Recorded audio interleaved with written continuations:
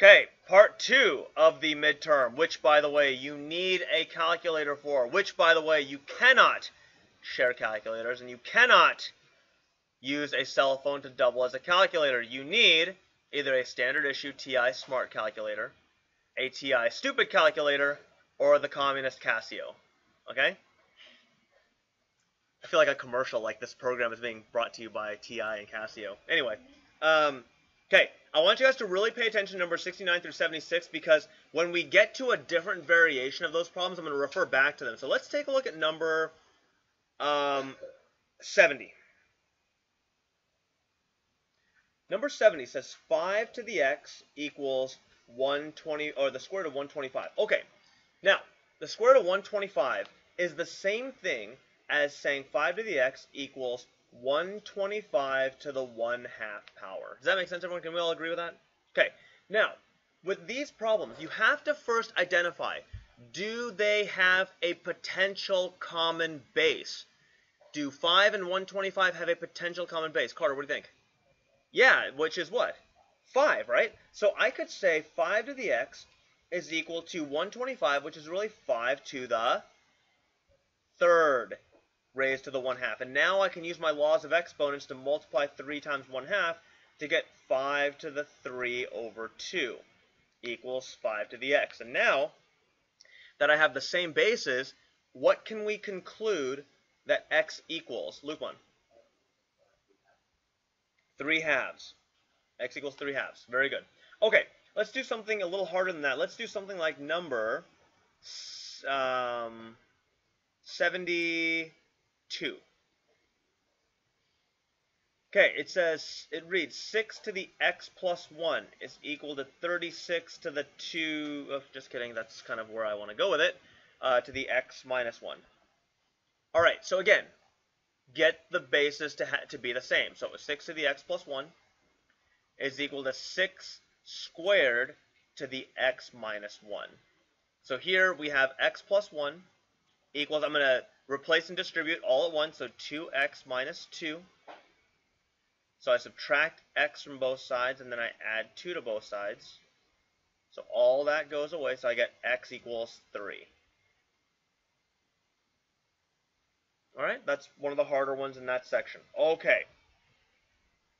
Let's evaluate each logarithm. Let's do a few of these. So 77 through 84. Let's say something like number 77. Log base 2 of 64. Now, because 2 and 64 kind of have something similar, they're really asking you 2 to the what power equals 64. What is the answer to 2? That one you kind of just have to know. If you don't, then you better start learning your exponents of 2. Daniel, what do you think, buddy? X equals 6. So you just put a 6 right here, and you're all done. The ways they can make it harder might be to give you something like number 79. They might say, hey, log base 2 of 1/8 equals something. Okay. And that is supposed to be a 2, not an equal sign. Okay, so that means 2 to the something equals 1/8. Now, there is only one type of number that will turn a whole number into a fraction, or at least a coherent fraction, when you raise it to an exponent. What type of number is that, Lukeman? It's got to be a negative number, right? And then we just got to figure out 2 to what power equals 8. Daniel? Negative, in this case, negative 3. Very good. Does that make sense, everyone? You just have to kind of think your way through it. It's like, okay, what's the only way I can get a coherent fraction in here? Got to be a negative. And then 2 to the 3rd, boom. How about something like number 81? Log base 36 of 6 equals something. So they're saying 36 to a certain type of power is going to get you 6. Now, there's only one type of number that will take a big number and make it smaller. There's only one type of exponent that does this. What type of exponent makes a number smaller? Daniel? A type of fraction. So, 36 to what fractional power is equal to 6? Luke 1. 1/2. Oops.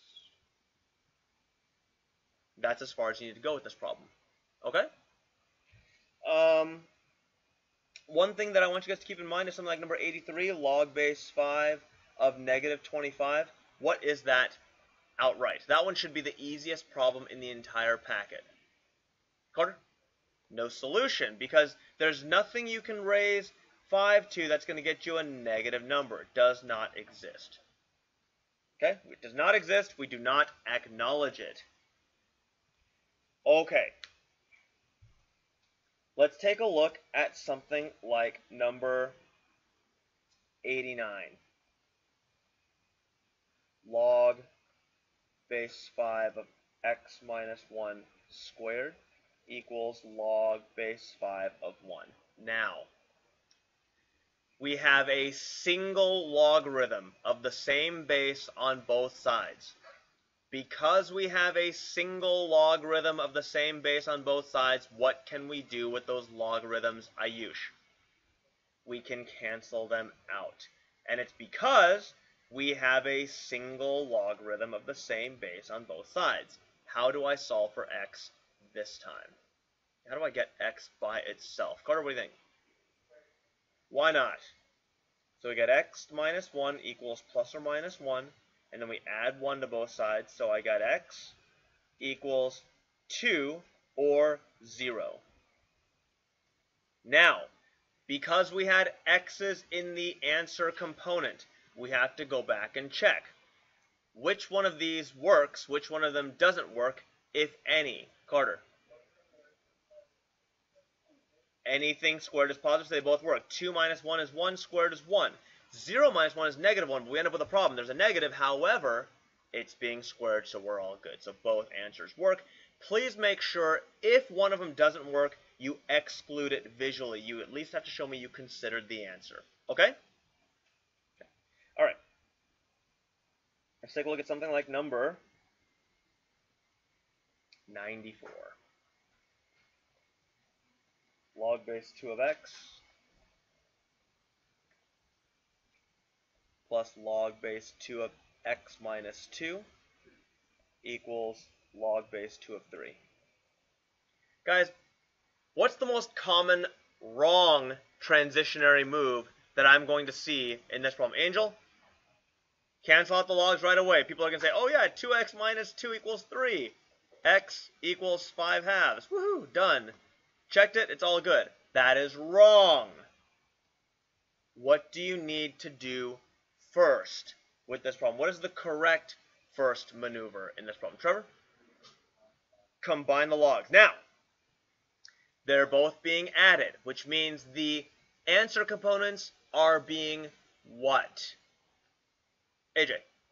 Multiplied. So I put a single log base 2 of x parentheses x minus 2 equals a single log base 2 of 3. Now that I have a single logarithm on both sides of the equal sign, only now, under those conditions, can they do what? Chris? Now they can cancel. They're the same base and there's a single log on both sides. So x squared minus 2x equals 3.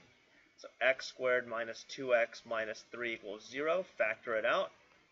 X looks like minus 3x plus 1. X equals 3 and negative 1. Now, because there was an x in the answer component, what do we need to do? Which one of these works? Which one of them doesn't? Luke 1. This time negative 1 does not work because we're not going to square anything, so we're done with it. But make sure you show me that you considered the answer. Da? That means yes in Russian? Okay. Let's do one that requires us to do something a little crazy here. How about something like number 100? Log base 6 of x squared plus 2 plus log base 6 of 2 equals 2. Okay. Again, we are going to combine our logarithms. They're being added, which means they're being multiplied on the answer component. So log base 6 of 2 times x squared plus 2 equals 2.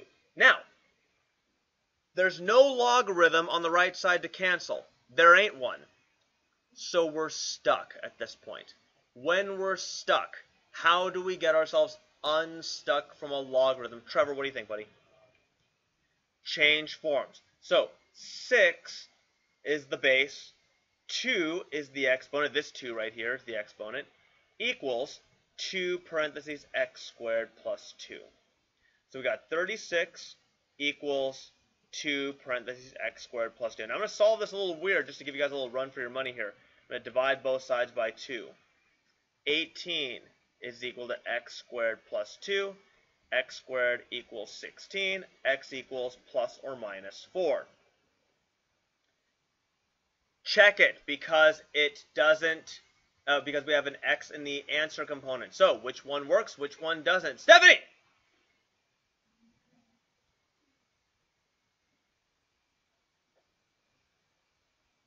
Which one works, which one doesn't? Stephanie. Both of them work. Stephanie, why? Because you're going to eventually square the negative 4. Stephanie! Good job.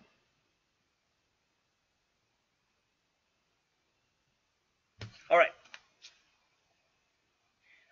You know, I'm going to go and pass over 104 through 115, kind of, because that's just calculator work. However, I am going to do problems like number 112 through 115. So let's take a look at 115. It says use a calculator to approximate the value round to 3 decimal places. Now, this problem here is log base 6 of 47. Now, some people are like, wait a second, I just have a stupid TI calculator. I don't think my calculator can handle base 6. You're right, it can't. I think the communist Casios can handle different bases, though. Now, even if you have the communist Casio calculator, you have to show me the work. If you have to show me that you understand change of base formula. Does anyone remember seeing something that looked like this? Okay, you have to do that, and then from there you go ahead and do your decimals. Okay, you have to show me this to get full credit. If you don't show me this, you ain't getting squat. Okay, so make sure you guys know to show me that work. All right? Okay. AJ, what's up, buddy?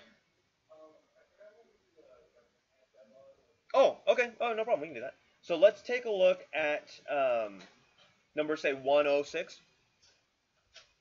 So anti-log of negative 1.543.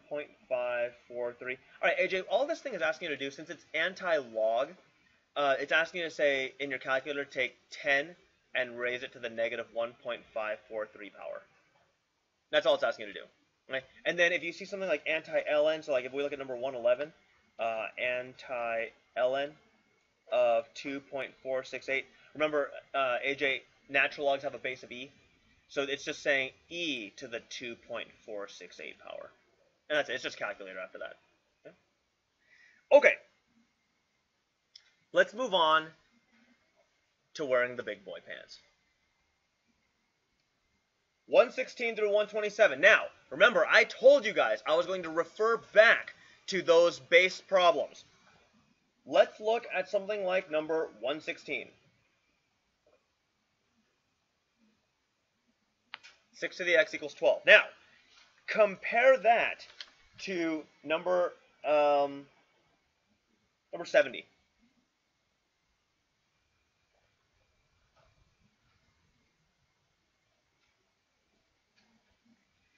Now remember, in number 70, 125 and 5 had a potential common base. Remember I said that? We said that. You can rewind it and you'll see it. 6 and 12 have no common base that can be raised to an exponent. Yes? Do we agree with that? I can't raise 6 to anything to get 12, yeah? Can't. So, when that happens, when you run into a situation like number 116, you have to take either the log or the natural log of both sides. You have no other option but to do it. So it's going to be ln of 6 to the x equals ln of 12. From here, the x is going to drop down. You get x ln 6 equals ln 12. And remember, what is the natural log of 6? Carter, what's the natural log of 6? A number. So you get x times a number equals another number. How do you get x by itself? You divide by the number. So x equals ln 12 over ln 6. Remember, this is your calculator-ready form, which you need to get most of your credit. What is the most common wrong answer that I am about to see next? AJ. natural log of 2. That's wrong. You've got to take them individually and then do the answer. Okay? So that's how you do 116. Let's take a look at something else. Move pages here. Okay, let's take a look at a really evil kind of problem like number 121.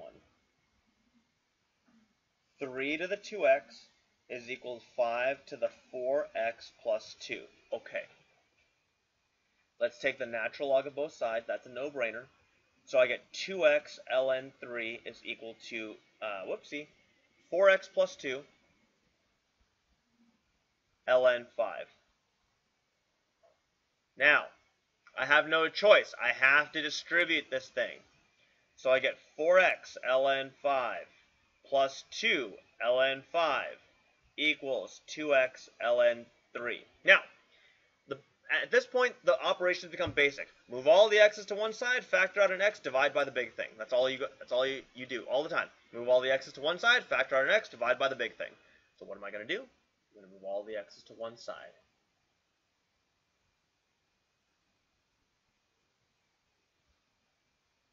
So I got 2x ln 3 minus 4x ln 5 equals 2 ln 5.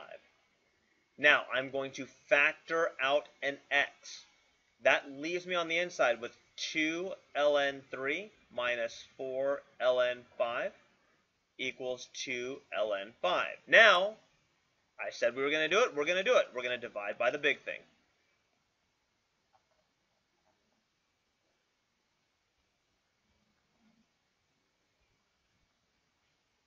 This right here is your calculator ready answer.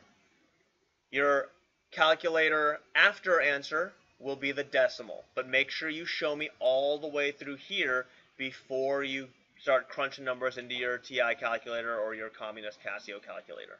Right, Luke One? All right. Okay.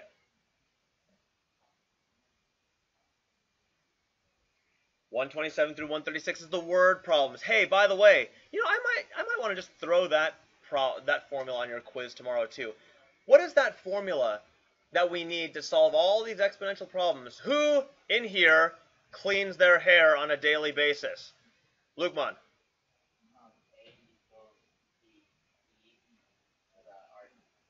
A equals P to the RT. PERT formula, right? As long as you wash your hair at least once a week, you should know this. Okay. Let's do a couple of these types of problems here. Let's say here, number 130. Alyssa deposits $15.50 into an account where the interest is compounded continuously. The interest rate on the account is 7.25%. How much money will Alyssa have after 8 years? Okay. We got to identify all of our parts here.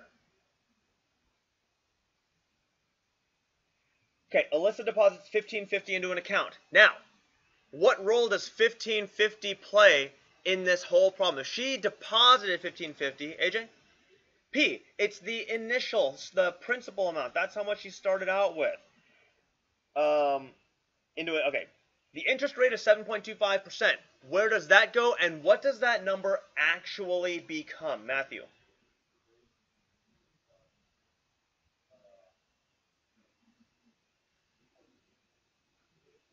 $0.0725. Awesome, right? Not 0.725. That's 72.5% interest, and while that's pretty killer, unfortunately, it's just not reality. At least not in my lifetime, anyways. How much money will Alyssa have after 8 years? What role does 8 play in all this? Trevor? T. And then what's E? E. And then what's A? That's what we're trying to find out. So now it's going to be A equals. Now we rarely run into problems like this where everything's isolated on one side. It's 1550 E to the 0.0725 times 8. Now, here's how you do it in a stupid TI calculator. You have to do 0.0725 times 8, enter. Second ln, enter.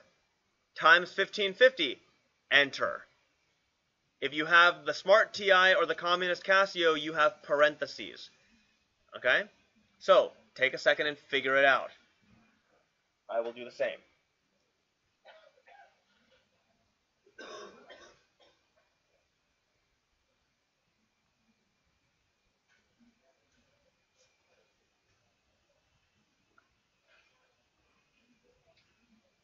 Raise your hand if you got, Luke 1, what'd you get?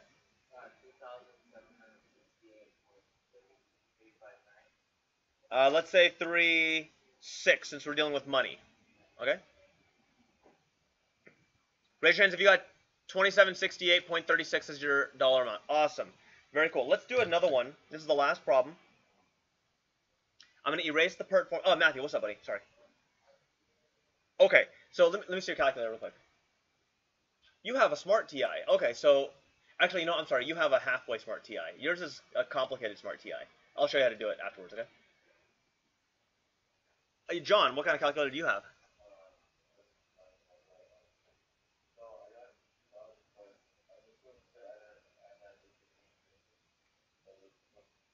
No, just stay it like that. Yeah.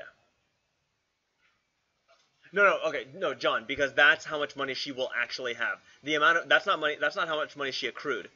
That would be awesome, right? But that's how much money she will have. Hannah, what's up?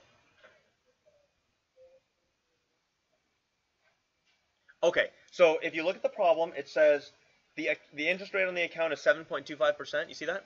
Okay, so anytime you're dealing with percents, Hannah, like if I say 7.25%, what that means as a decimal is 0.0725. You always move the decimal place over twice. Right? So if a rate, let's say I gave you a problem on the midterm, the rate was 2.19%, then your decimal would be 0.0219, right? Because it's always two decimal places to the left. Okay, so let's do the last one, a half-life problem. Let's take a look at something like 131. A substance composes radioactively. Its half-life is 32 years. Blah, find the decay constant. Okay.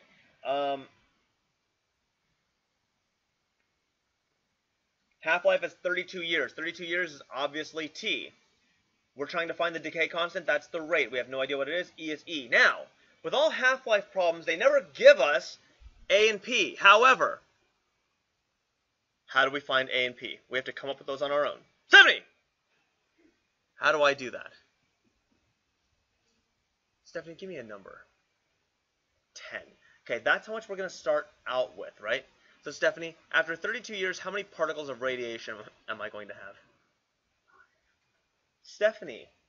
Good job. Okay, let's take a look at what this looks like. 5 equals 10. E to the 32R. 0.5 equals E to the 32R. Take the ln of both sides. ln of 0.5 is equal to, hey, what happens to the ln and the E? Angel, they're gone. So, the biggest mistake that I tend to see on quizzes is this. They forget that. Okay? So, make sure you're not one of those people who forgets that. It's ln of 0.5. So now we got to do this in our calculator. We're going to divide both sides by 32 to get the answer. ln of 0.5 divided by 32. R is approximately equal to 0.0217, and it's negative. Now, why in blazes would the rate be negative? What's that all about? Angel. It's decaying. So yeah, the rate's got to be negative. It's breaking down. All right? There you go, people. That's one of each type of problem from chapters 8, or the latter half of chapter 8, chapter 9, and chapter 10. We will take care of one of each type of chapter 11 problem tomorrow.